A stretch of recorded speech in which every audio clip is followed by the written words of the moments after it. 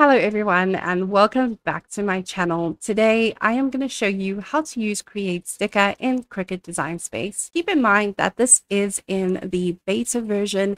Cricut has not released the full update yet, and you will need Cricut access in order to fully utilize Create Sticker. Now, I'm going to be honest, I was a little bit disappointed when I found out that you need to have Cricut access, because I feel like we pay so much for the machines and the consumables that this should be a free feature for everyone to use. I do understand that companies need to make money, but I personally found it a little bit disappointing. Let me know what you think in the comments down below. I am currently recording this on Christmas Eve, so Merry Christmas to you and your family. I wish you lots of love and light, and I hope you guys have an awesome one. With that being said, let's go ahead and jump right in.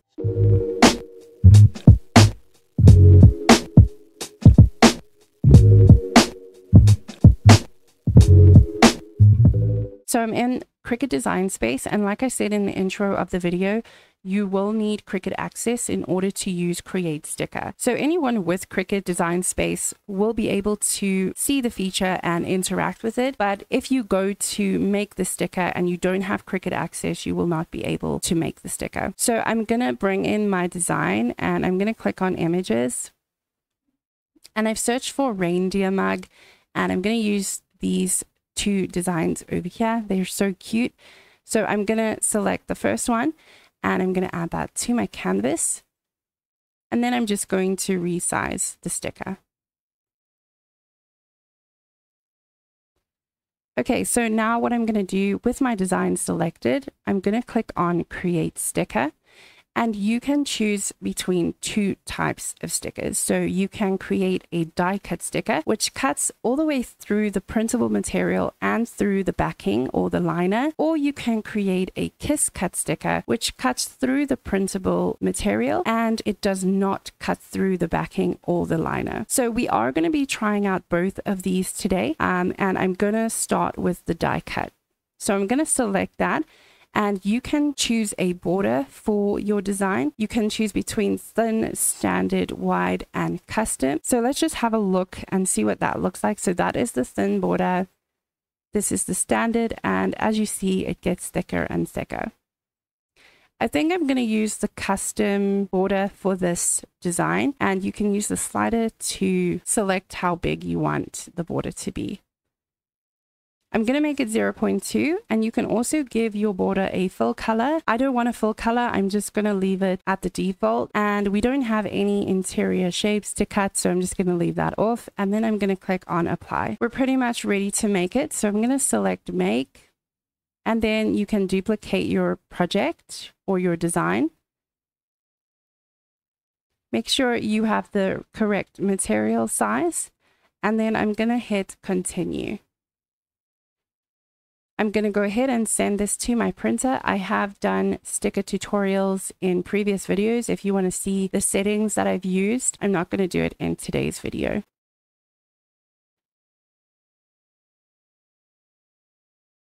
So while that is printing out, I'm going to set the base material. When you're using this feature, Cricut Design Space is only going to give you these options. You cannot select any other option. So let me just show you that really quickly. If you go on to browse all materials, it will give you the compatible materials for this feature.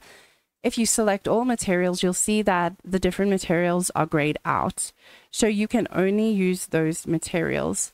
If you're using your own sticker paper and not Cricut's consumables, I use my own sticker paper, and for the die cut, I selected the printable sticker paper white gray liner printing, and this cuts over it twice and it worked for me. If you are using Cricut printable vinyl, then just select the appropriate material. So I'm going to select this one.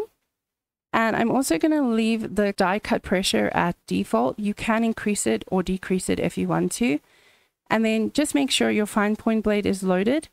And once my sticker paper is finished printing, I'm going to load that onto my cutting mat and then load it into the Cricut and then just press go.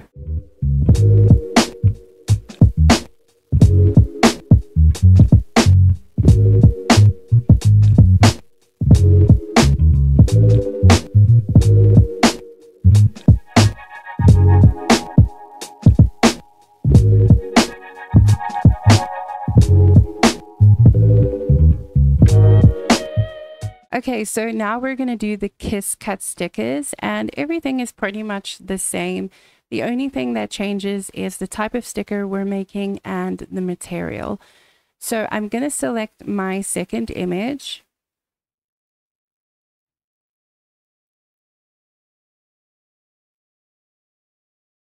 I'm going to resize it. And then I'm going to click on Create Sticker, and I'm going to select Kiss Cut. And then you can go ahead and select your border. For this one, I'm going to select the thin border, and the full color, I'm just going to leave white. And I don't want it to be die cut, so I'm just going to leave the die cut edge off. And there's no shapes that I need to cut out on the inside, so I'm just going to leave that off as well. And I'm going to click Apply. And then I'm going to click on Make. And I'm going to make some copies of my design so that I fill my page up. Make sure that you have the correct material size, and then I'm going to click on Continue. And then once again, I'm going to send this to my printer.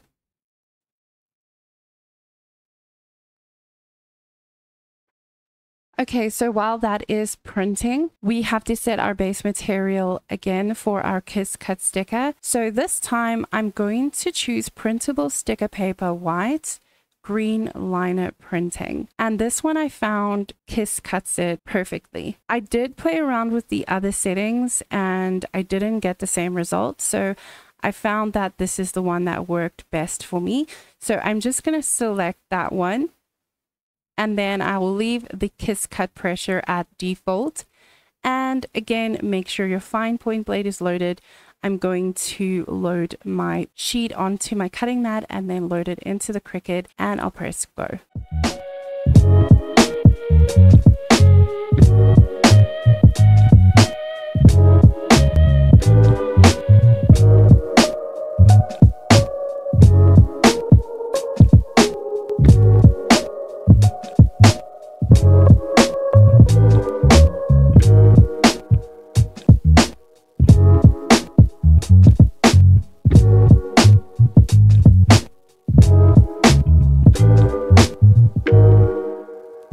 And that is how simple it is to create a sticker now in Cricut Design Space. I hope you guys enjoyed the video. I will see you in the next one. Bye!